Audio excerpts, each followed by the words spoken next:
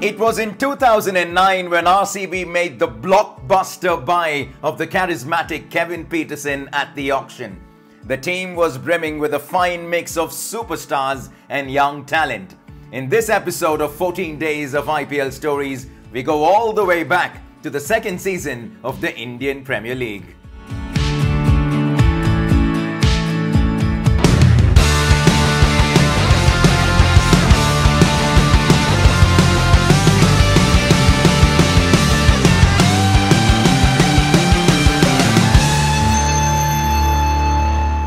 Hey guys, welcome back to RCB 12th Man TV. The year was 2009, the second season of the IPL, and it wasn't happening in India. In a blink of an eye, the carnival had been shifted to the Rainbow Nation, South Africa.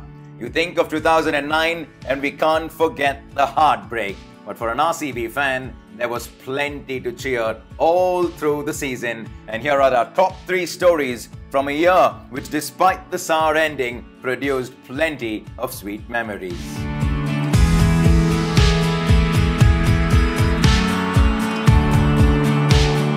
At number 3, it was two Bengaluru legends that conquered the defending champions. It was the opening night of the season and RCB were up against the Rajasthan Royals. Some tight bowling by the Royals ensured RCB had to fight their way into the game.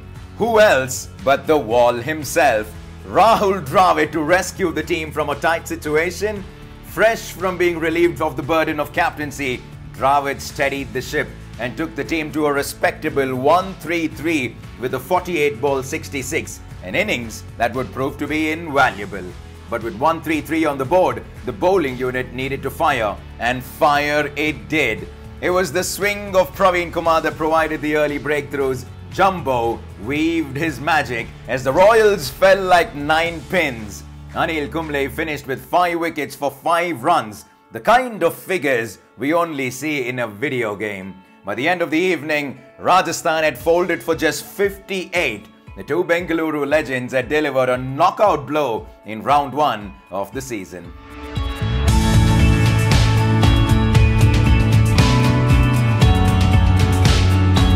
Number 2, Manish Pandey introduces himself to the world. There was a player trade between RCB and the Mumbai Indians prior to the 2009 season that did not get much attention. A 20-year-old Karnataka boy, Manish Pandey, with huge potential, had been acquired by RCB. He had spent most of his season on the sidelines, but with a top 4 finish all but guaranteed, the management decided to push him up the order.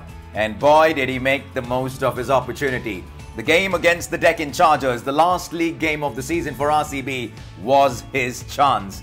He looked his fluid best. Classy batting and timing was there for the world to see. By the end of the innings, Manish had become the first ever Indian to score a century in the history of the IPL. He followed that up with a 48 of 35 in a pressure run chase in the semi-final against CSK. And the world had by now noticed Manish Pandey.